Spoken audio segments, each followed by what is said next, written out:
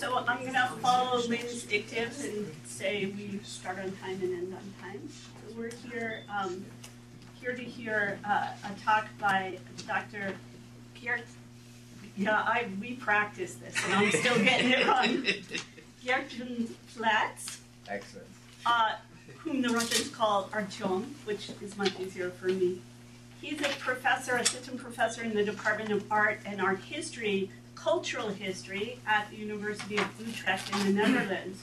His discipline of training is anthropology, but his research focus is on cultural heritage politics, which includes the nexus between archaeology, diplomacy, bureaucracy, and technology.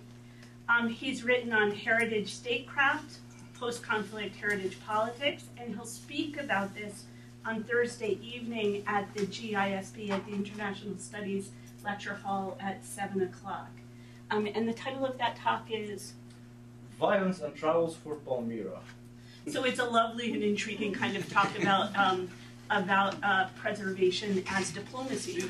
And he writes about the intersection of the nation state and archaeology. I met Gertjan at a conference in Helsinki last summer, and I was really struck by how much of his work had to do with the history and the topics of the workshop.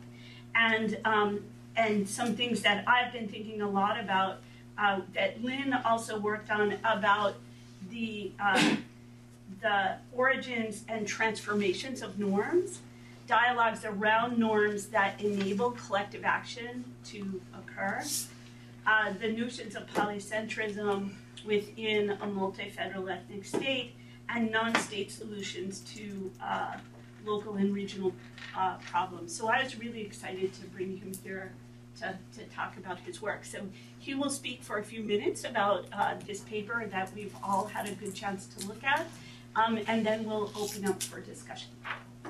Thank you, Regina. Thank you everybody for being here. It's a great honor to be invited here. It also feels a little bit like I'm reliving my public defense of my PhD thesis that was not that long ago.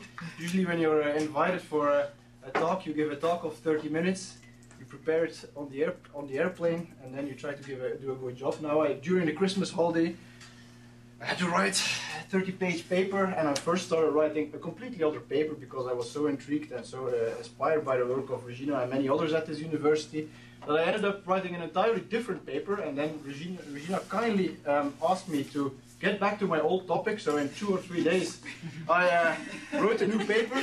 And the great thing is that now I have It happens other places too, you guys. And now the great thing is that now I have 2 papers that I need to polish up, but 2 papers that I can potentially submit for publication. So first I would like to give a little bit of context on what my paper why I decided to share a paper that deals with the role of culture and heritage in corporate social responsibility strategies of multinational oil and gas corporations. But also I want to frame a little bit within the discussion. I'm kind of endlessly critiquing neoliberalism and sharing my frustration with neoliberalism, and that comes. There's more or less 3 reasons why I wrote the paper and tackled the paper like it is now. First of all, in the beginning of this academic year at Utrecht, I'm teaching there. We have a research master that is a preparation for students that are doing a PhD. And I was teaching a course.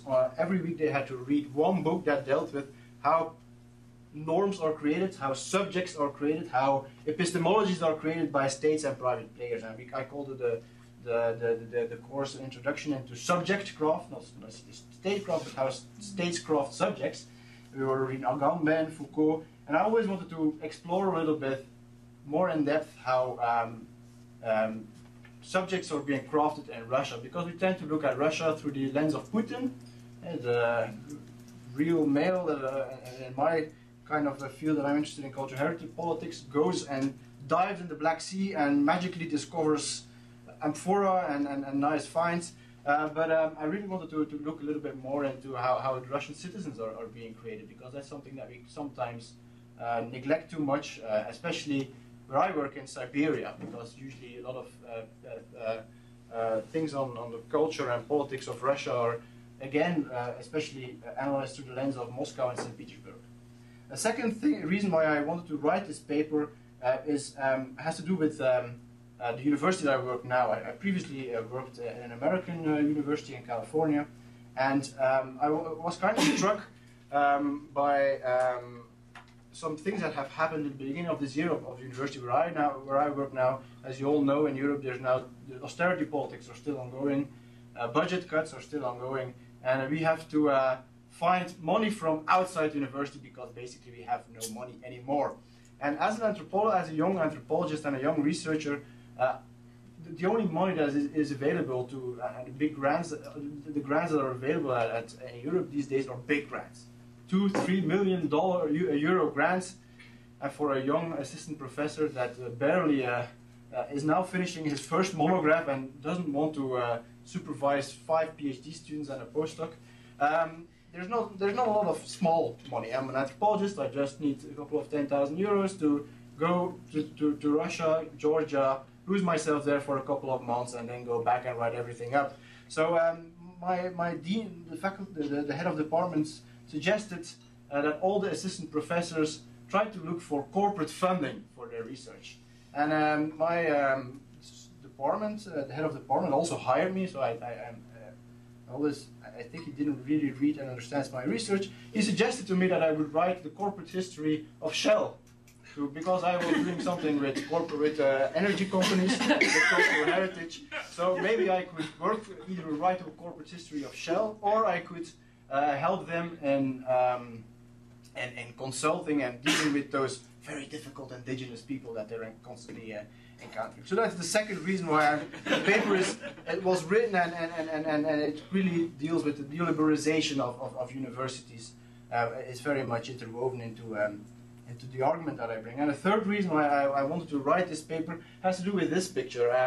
In Utrecht, I'm coordinating a master in cultural history and cultural heritage studies, and one of my students, all our students need to do an internship. Again, some kind of a sign of neoliberalism that we have to prepare our students for the labor market. But one of my students works for the national funded folklore museum in Arnhem, and near Amsterdam, not near Amsterdam, an hour drive from Amsterdam, between Amsterdam and the German border. And that student needed to develop an exhibition for this pump jack. I need to look up the word in English, a pump jack. And that pump jack is now part of the Folklore Museum in the Netherlands. And it was donated by the Dutch oil company. There's a lot of gas and oil in the north of the Netherlands. And my student was forced, because the museum now has no money anymore because there's this austerity politics in the Netherlands. The museum is now partially being funded by the Dutch oil company. And the Dutch oil company is a joint venture between ExxonMobil and Shell. And they needed to, the museum is some kind of a park museum, and it has a lot of old buildings, old windmills. It's the Netherlands. Windmills and tulips are everywhere. People are wearing these wooden shoes, klomps. And there's also now a pump jack. And the discourse around that my student had to create for this pump jack was that this pump jack enabled the Netherlands to grow vegetables in greenhouses. It enabled progress, and it was also a sign of modernity, of after the Second World War, pump jack, and now they're fracking in the north so they're also fracking a lot in Europe these days. My students were kind of being asked to write narratives, produce narratives that were really geared at bringing, first of all, oil infrastructure into some kind of a positive, giving it a positive connotation. They're also being asked to basically work for a corporation. And in anthropology and in archaeology and in cultural heritage politics, we often ask our students to be critical of the nation state and the politics of the past.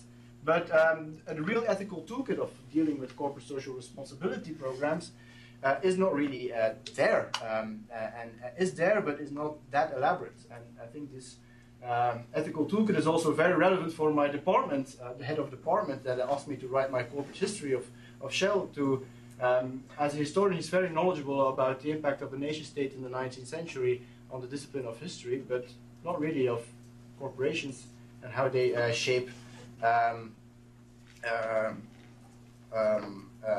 historical discourse. So what I'm going to talk, the paper really I went back to my ethnographic notes, went back to a paper that I've written previously in 2014. I really wanted to focus, first of all, on how subjects are being crafted through this corporation. Secondly, how, in a way, it's interwoven in my arguments, how we as academics are often an important stakeholder in producing these subjectivities, regimes of truth. In my paper, I write about how the Russian Academy of Science is one of the many players that helps normalizing the agenda of Gazprom and also basically the Kremlin. Three things that I really wanted to explore in this paper are, first of all, corporate social responsibility, but the impact on the ground. How are these initiatives, these corporate responsibility initiatives, being reproduced by the people, perceived by the people, and how do they change the fabric of a society? The second thing that I wanted to explore is really a cultural policy in electoral authoritarian regimes. We often look to these states like Russia, China, as states where there's not a lot of, where the central state really defines almost anything and every part of the state. But what we see is, and Iowa Ong from an anthropologist I wrote a lot about special economic zones, and I think in Southeast Asia, really writes about how these big authoritarian states actually allow a lot of exceptions because they want to strategically tap into the potential of the market. So, for example, in China, and I think it's in Shanghai, you're allowed to use Facebook. While in other parts of China, I worked a little bit in Xinjiang and not far from Urumqi also, and there you're not allowed to do anything at all. So these images that we often use in analyzing Russia are often very much top-down, almost the big Leviathan. Thomas Hobbes, the central state defines everything, and everybody agrees to the same kind of rule of law. But what you actually see in Russia too is that there's a lot of exceptions allowed. So that's the second thing that I wanted to explore, cultural policy. So, and the third thing that I wanted to do is contribute to asymmetric federalism in Russia. So that more or less summarizes the context of this paper. I've been talking too long, I'm very sorry. So I leave it up to you now. I'm very grateful that you guys are all here. Usually when I give a talk, there's only 2 people in the room. So feel free to, I don't know really how it's now going to go, so I leave it up to you. I'll take people's hands since we've all read the paper and call on them, and we'll start. So is there someone who, because I would love to start. so I'm going to kick it off. And I'm going to kick it off by asking you to I'll just put it on the table, that to talk a little bit about how long Gazprom has been playing this role, and whether it's Gazprom playing this role or the state working through Gazprom, or whether that's changed. And you understand the context of the question perfectly, because we now see oil companies being tasked to do things such as public opinion polls ahead of elections in order to gauge opinion on behalf of the regime. So I wondered how much of this is coming from the central state as a directive, and how much of this is really corporate. So I'll leave that question there, and I will take a few. Yeah. Oh, I'm sorry. Yeah. So I guess my question I had 2 parts. I really enjoyed this as someone who thinks a little bit about corporate social responsibility, but in a less norm-centric and more sort of goods, collective goods-centric kind of way. And so one of the questions that I had is, you kind of write that Gazprom is really quite successful in their strategy, and I would expect there's quite a bit of variance here in other contexts. And so I'm curious if you could say a little bit about why it was so successful. You sort of detail the ways in which they sort of change norms, or sort of what the observable implications are of that. But I'm just curious as sort of what you think made them so successful at doing so. And the other question that I had to do with agency on the part of the local community. So your story is really fascinating from a sort of thinking about, honestly, a elite perspective, right? You've got the Academy of Arts and Sciences, and you've got Gazprom, and you've got state, right? But I was curious about what kind of agency you see people as having in terms of receiving or in sort of thinking through the changes of these norms and the perspectives around Gazprom and its efforts. So I'll let you. Those are two big questions. Yeah. I'll do yours first, Regina, before I forget it. So that's also something that I indicated in my conclusion. I really want to read up more about the history of the of oil in Russia and in the Soviet state. I read that Thane Gustafsson has an enormous book about that. He kind of hints at that. The gas and oil company was focused at the international market, but not like it is today. And what I find interesting to see now in Russian politics today, and I could be mistaken, is that the people that are in power, the Putin and his nomenclatura, are Gazprom people. They're shareholders. In Russia, there's the habit of that a lot of people have a dacha, so kind of a summer house in the mountains, and all the people that have of Moscow that have a dacha in Altai today is the dachas are being built by Gazprom, and it's all people that are in the government. It's ministers, it's presidents. So it's a little bit the big question: who was first, the chicken or the egg? Because I think the model that I kind of see in this case study is that it's not the government that defines what Gazprom must do, but it's an elite that has a lot to win with Gazprom, that is in power and is defining the rules of the game. So it's a difficult one. That's why I think I said something. Okay, Gazprom is a parastatal organization, but the state is some kind of a para-corporate entity. They're very much interwoven. They're very much interlinked. So it's very that's something that I definitely want to read up more, because there's a history of that. But I think it's in one of the books of Vladimir Gelman. Gelman writes about this whole Medvedev, Putin, that are very much owners of Gazprom. They own a lot of shares. So in a way, they're not that different. So they're very much interwoven. Can I go to? Yeah, sure. So thank you. And there's a problem with anthropologists that Sherry Ortner wrote about recently, is that there's an obsession with what they call dark anthropology. Is that we're all obsessed with looking for I think we're all looking for confirmation of Foucault's governmentality theory, is that we're all shaped and everything is people are always completely shaped. So I think that there's anyway a bias in that research. The paper that I anticipated to write, that I wrote during the Christmas holiday, tried to tease out more and more, also a little bit more the resistance, but also the vernacularization, how people internalize these discourses and translate them to their own norms. So that's kind of interesting. So so for your first question, why is Gazprom so successful? I think it is because they use culture.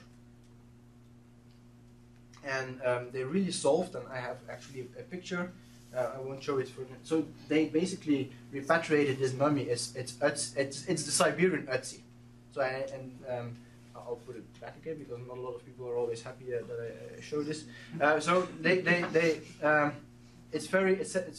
solved a very sensitive question, and also the thing is, in context like the Altai Republic, they managed the entire political ecosystem is being managed there. So the cultural houses are being renovated. There are schools that all of a sudden get swimming pools. There are sport clubs that are being sponsored.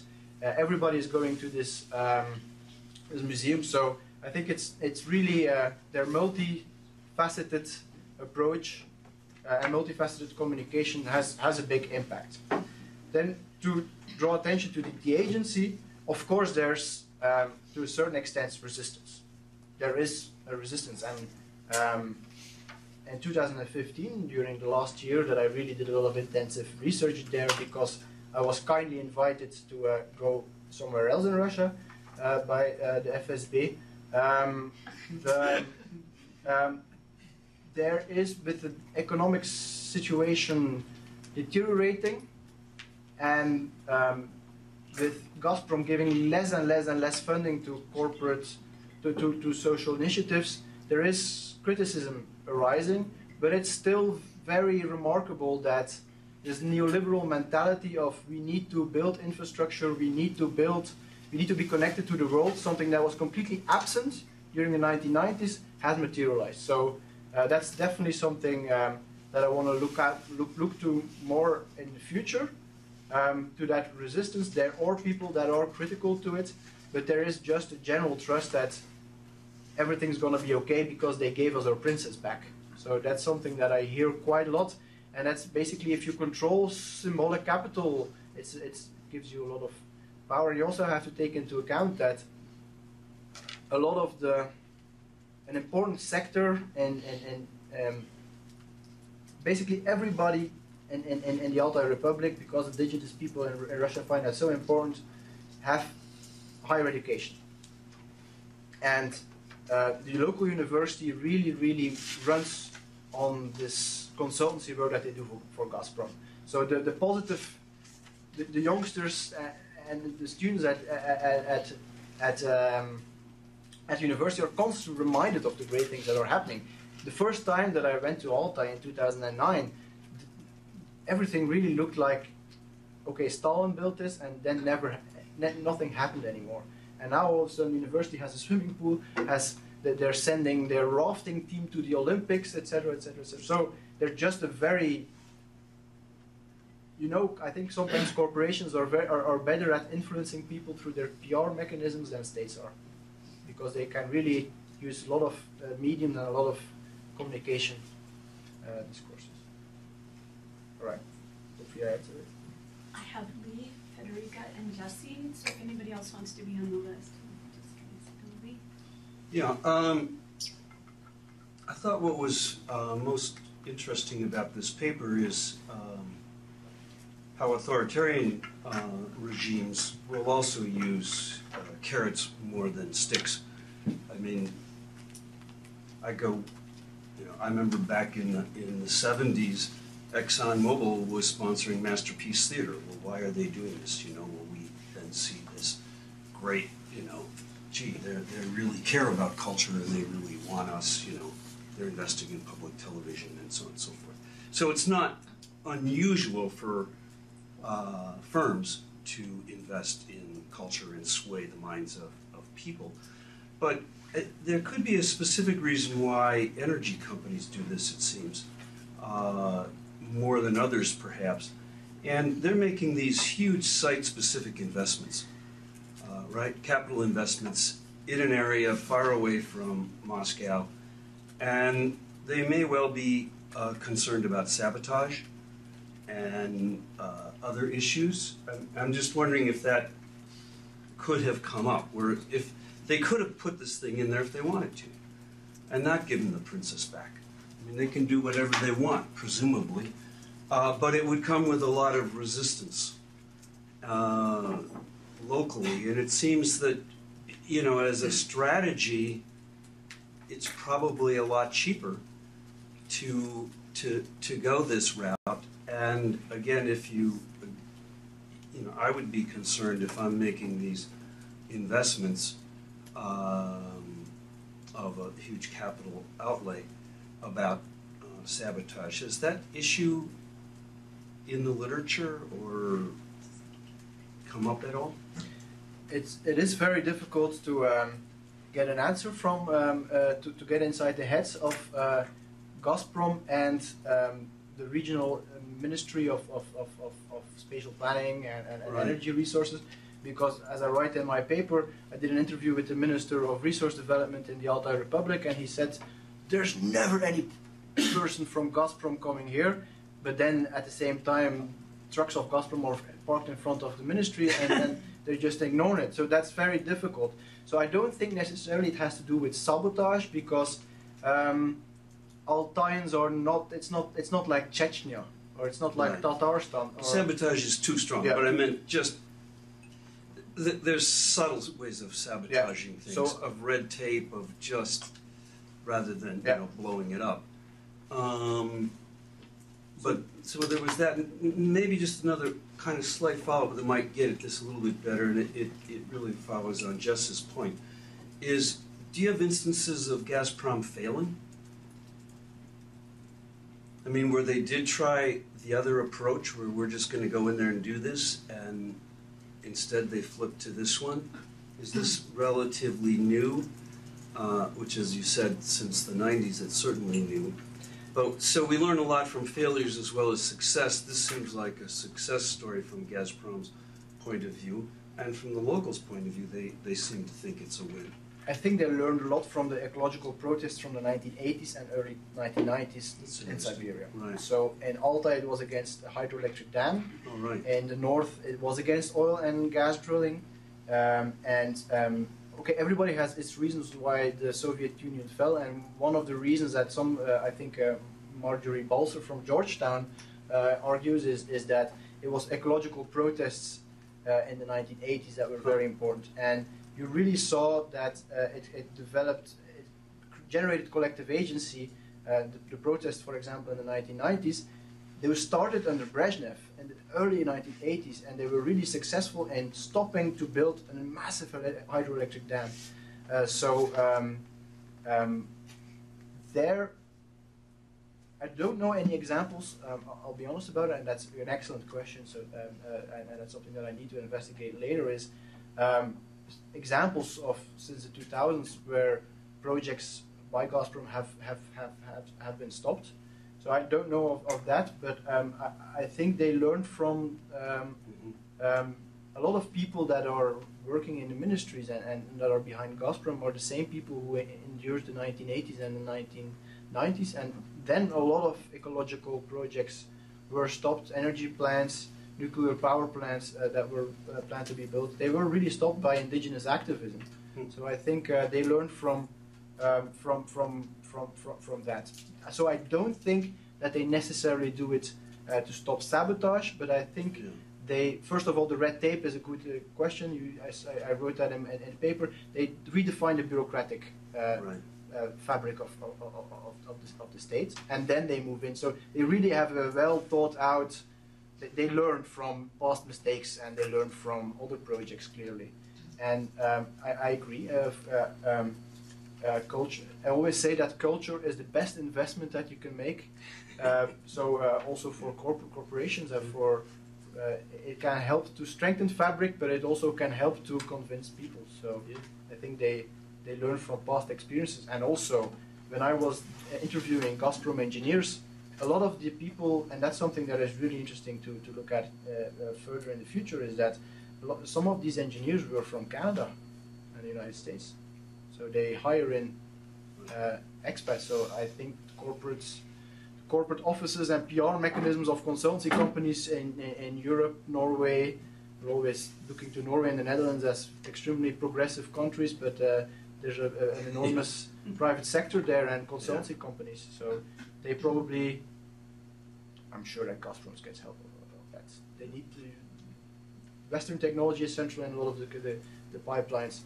I think Western and Russian strategies to co-opt indigenous people and society is also central. Yes, thank you. So first, I'm going to say that, like, just publicizing work that is being done at the workshop. So Jess Steinberg just wrote a book that models and then tests the negotiations between local communities, extractive industries, and the state. But to be fair, Lee said my argument better. Fair enough, but just so that productive conversations can continue to take place at the workshop.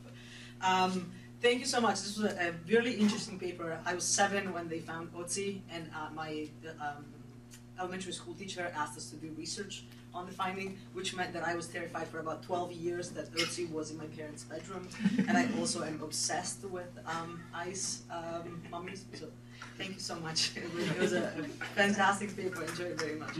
Question.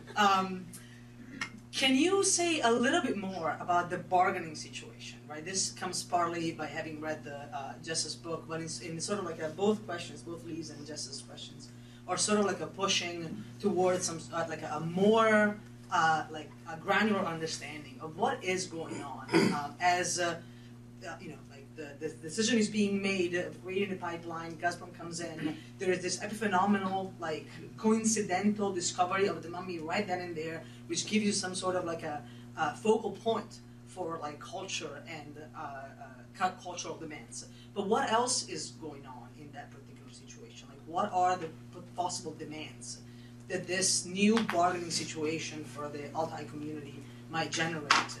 And is it like we've been talking about success?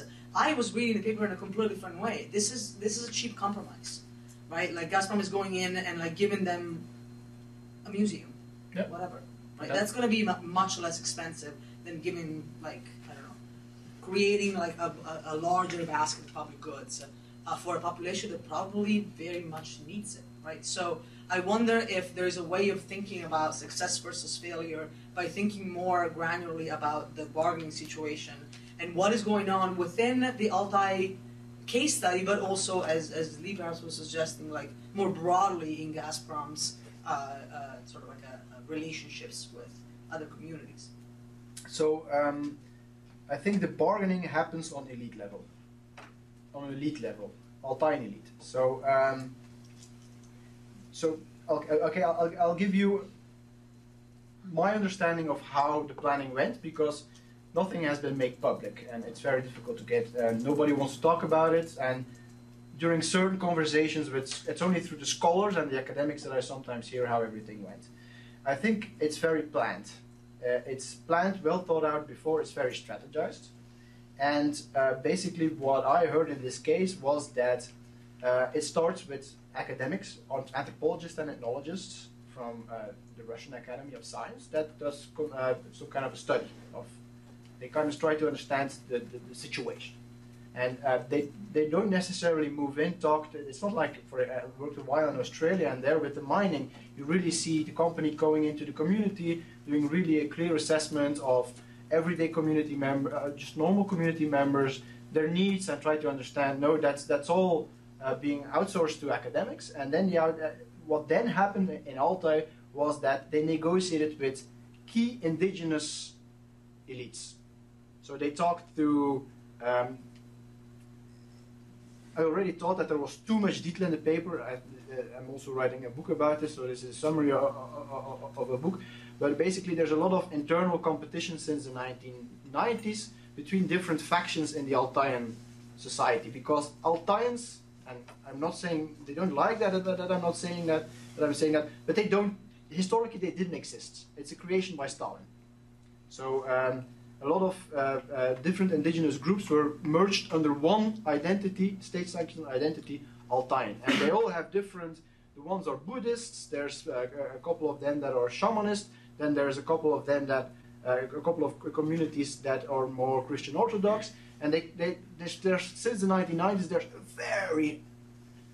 very hard discussion between the different groups on who has the power to decide what being an Altaian is.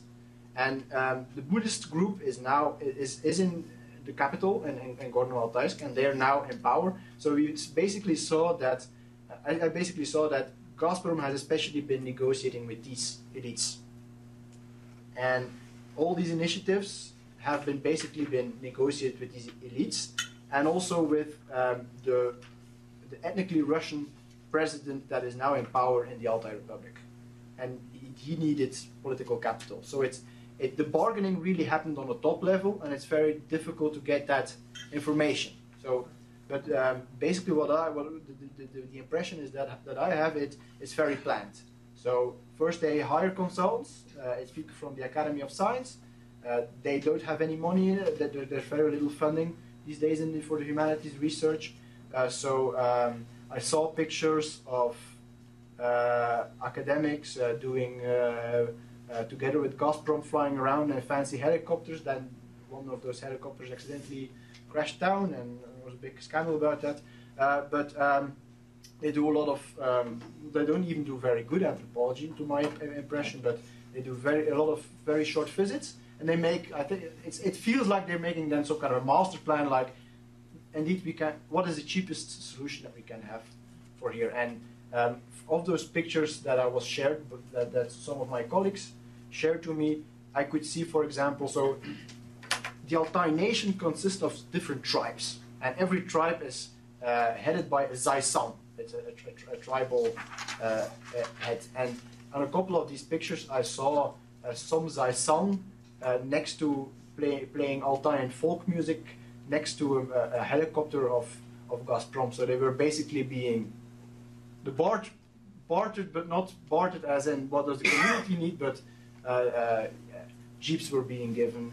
So it reminds me very much of the work of the anthropologists that have been working in Papua and Indonesia. Is that basically it's a negotiation between the top of the tribal group and the company, and that's where it ends. But it's good to know that that book exists. Great. Hi. Thank you. I really enjoyed reading this paper. And my question's sort of similar to what Lee and Jess were talking about, but I want to ask about the archaeologists. I found it really interesting that benign archaeological institutes and departments are being transformed into political powerhouses. I thought that was really interesting. And so my overarching question, and then I'll have a specific part to it, is sort of what is not a tactic? What is not a strategy? Where's the mess? Where are things getting bungled up? And then specifically related to the archaeologists, what happens in these cases when there is friction between the archaeologists and the corporation or the state? How does that get negotiated? I mean, is it negotiated at the point of once the contract is signed, then there's just sort of an agreement to have an agreement, or where do they sort of when the knowledge or the findings rubs up against the interest of the corporation, how do they solve that? Great question. First of all, the thing that I read in your understand between the lines of your comment is that, and this paper, and that's maybe a shortcoming of many anthropologists these days, is that we're kind of obsessed with finding the strategy. So I don't think that everything is strategy. I think there's a lot of decisions that are just being made because they're being made because of the context, and that's, I think, a big threat of the future of anthropology, is that at some times a lot of anthropologists, especially now with the whole obsession with bureaucracy and infrastructures, is that we're kind of we're falling into the traps of structuralism again. For your specifically to relate back to your question, is there friction between the archaeologists and the corporations? Yes, a lot on the course of this pipeline, there has been already a survey being done. So they're making an estimate of how much it's going to cost to excavate all these burial mounds and more mummies that are going to be found along the line of this pipeline. And I think they came up with something like 300 burial mounds, which is an enormous. One burial mound can take up to a year to excavate. So again, there's some practical reality there, because we always look to cultural heritage as symbolic capital. It's also sometimes an annoyance because it slows construction. And I think that's for a lot of companies, cultural heritage is not first and foremost a corporate social responsibility too, it's an annoyance.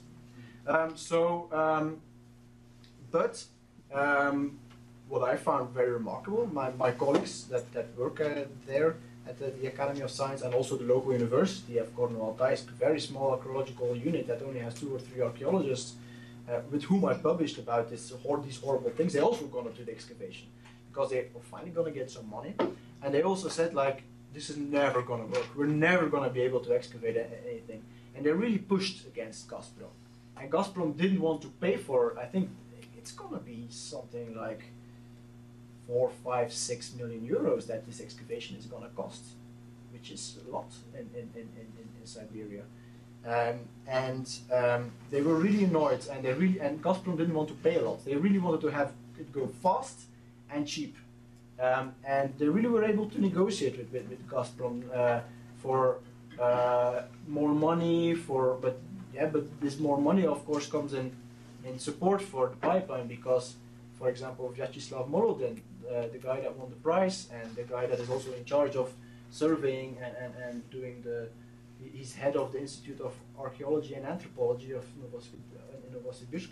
So he's also in charge of the anthropological consultancy work that is being done through a whole series of small companies, spin-offs from the university and at the institute. They really push back, but at the same time they're returning the favor. And it is my impression that in order to head one of those institutes in the Russian Academy of Science, you need to be an academician. It's like some kind of a very fancy title. And a lot of these people that are at the top of these institutes have historically been also very.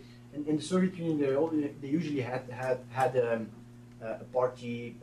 They were members of the party, and you kind of feel that the people that are in charge of these powerhouses, they have a lot of political links. A lot of these people now, for example, are now excavating in Palmyra or excavating in Crimea. So you clearly see that they're part of the establishment, more or less. And the resistance really happens in the local universities, but also the members of the teams. And they were really complaining, like, on the one hand, we really want to excavate this because we were not able to excavate this for a long time. And we're also kind of happy that we now finally have money because it is true. For example, Novosibirsk Archaeological Institute, they have a C-14 lab that's with like nuclear physics and stuff like that. That's even in Flanders or in the Netherlands. We send everything to Germany because it costs so much money. So these institutes are really powerful. They produce also, purely objectively speaking, from an academic perspective, it is kind of sometimes unethical, but they also produce really good research. So it's this idea of producing positivist idea of producing very good research. So a lot of them, there might be the people that do the excavations, they're torn a bit, like being able to continue to excavate, but at the same time they also acknowledge that this is going to be not the best thing happening. So the only benefit of the situation that we have now is that Russia and China can't seem to agree on the price. So the pipeline has not been built yet. But you see, even when a pipeline is not being built, from 2005 onwards, the whole society has been redefined. Hi, I'm Barb. Nice to meet you. I enjoy your paper. One thing that I would suggest for further development is to deal more directly with the structure of Gazprom itself, and particularly its evolution over time.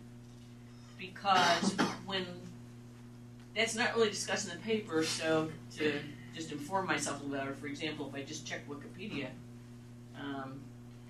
it's really interesting to look at the evolution of the Gazprom itself from being a government monopoly to being partially privatized, but was still dominant government share, and then how we went through periods of asset stripping and tax evasion, and that was only changed after Putin comes in, gets rid of some of the oligarchs. It actually puts in new people, including Medvedev, and starts pressing them more to stop this behavior, which means now they have to refocus their energies and how they're going to go about. So there's actually some significant dynamics in the evolution of Gazprom itself, which may be inducing it to find different strategies because its old ones were being blocked by the government. Yeah. So it's that part I didn't know or wouldn't know from reading this paper. So maybe it's implied or you know it, but what I'm saying is the reader doesn't necessarily.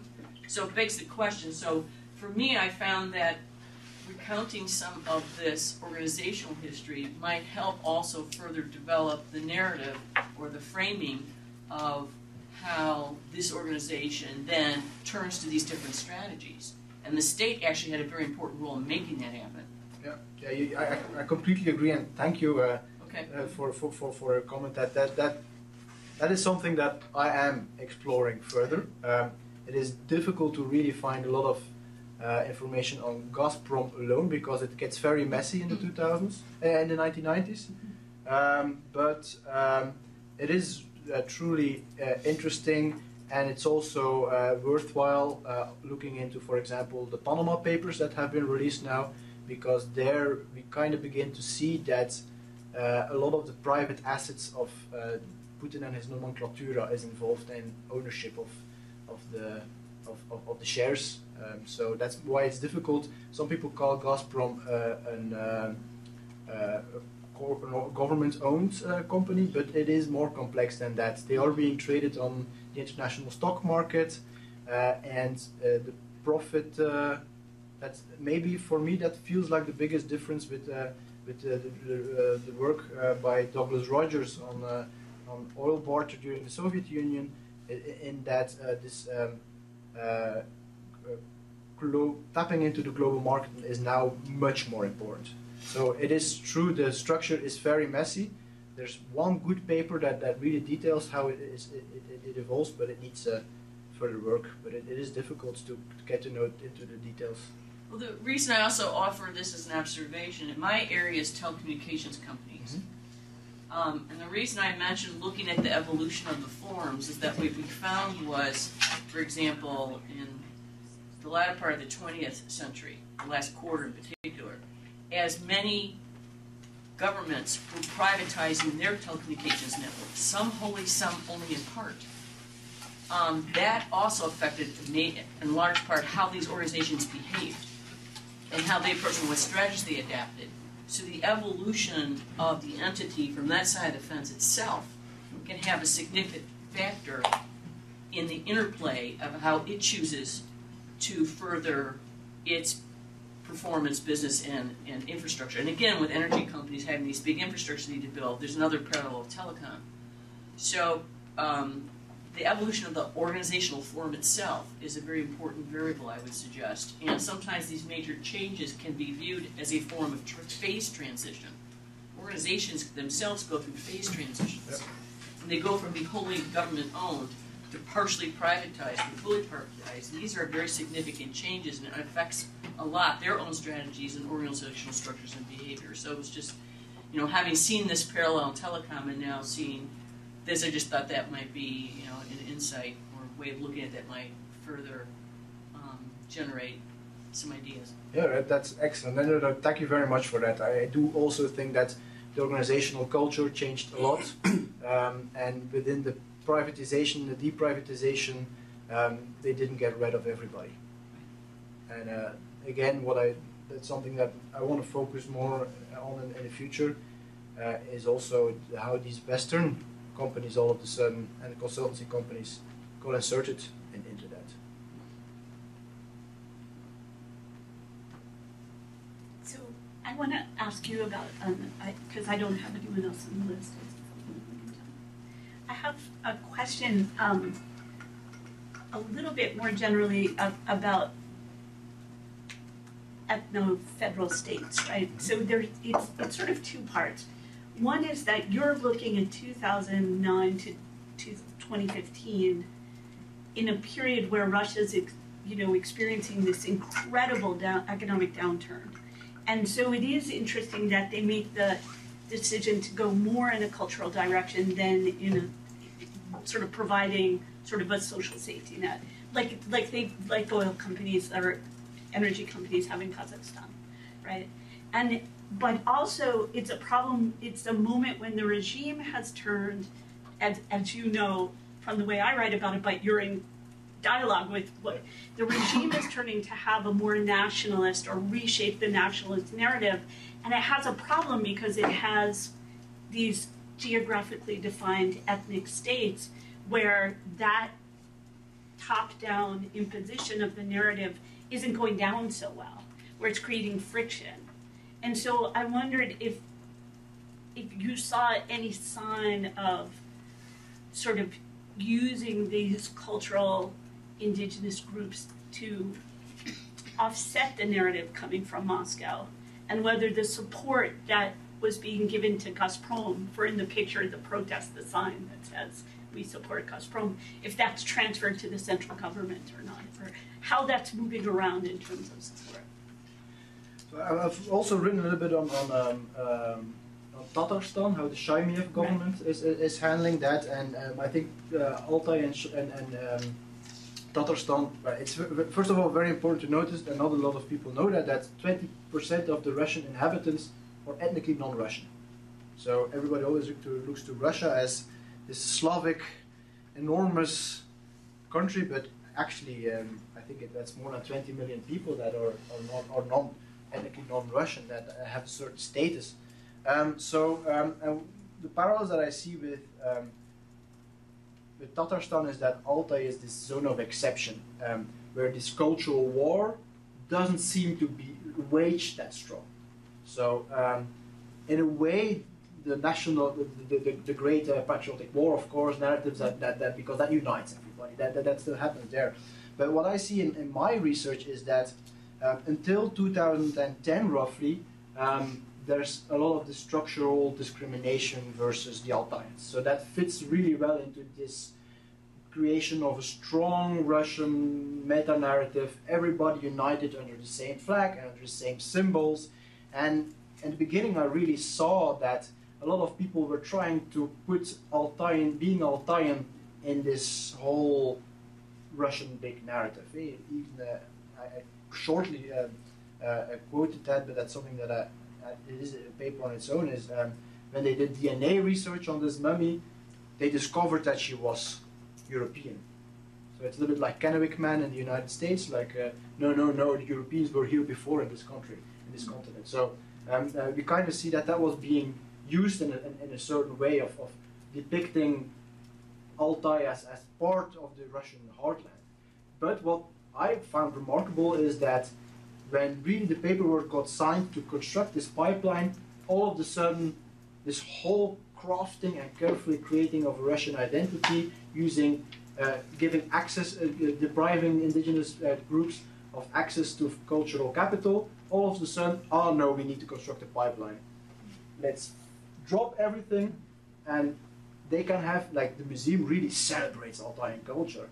While, and before I noted that if they were stressing their language rights too much, they would be called extremists, fascists, the indigenous groups. And in this museum, you all of a sudden see this narrative of like a big nation that has historically existed. So that seems to be a little bit there's a certain friction with what the literature sometimes says about, and indeed I agree completely with you, the collapse of the oil prices has forced the Kremlin to adopt new strategies. And I see that, for example, how the Great Patriotic War is being used. It's really being used to craft a Russian, Ruski and Rossiyski are collapsing. Ethnically Russian and Russian Federation are becoming synonyms. But what is remarkable in this example is that when pipelines need to be built, well, okay, then some people can get exceptions. And it's the same with Shaimiev in Tatarstan, because Tatarstan is so important for access to the Middle East and also for resource extraction. Over there, the Tatars are allowed, for example, to the first page of their passport is still an inhabitant of the Republic of Tatarstan. It's not Russian Federation. So there seems to be, okay, we have this very rigid cultural policy, but we're glad to make exceptions if it gives a certain benefit. And that's what I find remarkable compared to other case studies and other examples of indigenous politics. For example, the work of Marjorie Balzer clearly shows that, I think it's the Evenki that she works, that the Evenki don't get these benefits, or even the Lapps around Murmansk. If they want to build a gas plant there, it's going to be built there, and they're going to be deprived of certain regimes. So it's interesting. So culture is neat and important, but it's also